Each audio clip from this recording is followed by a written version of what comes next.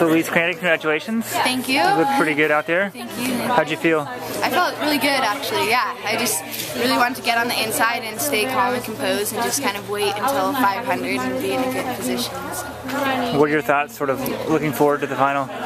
I don't really have too many thoughts. I think just stay really calm and composed, and I was 10th last year, so I just like to move up from that. You think coming in, you ran so well in high school, was it like an adjustment period, or was there more pressure last year? How do you... Yeah, I definitely think there was an adjustment period, and I do think after running this year and looking back, I think I was kind of putting way too much pressure on myself, and just like thinking that because I did well toward the end of high school that I like need to come right away and do something.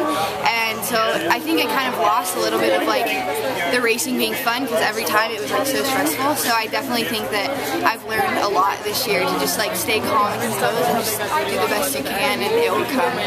And was it fun out there? Is it fun again? So much fun. All right, good. All right, yes. good luck on Saturday, right? Yeah, Saturday. Thank you. Okay, Thank sure. you.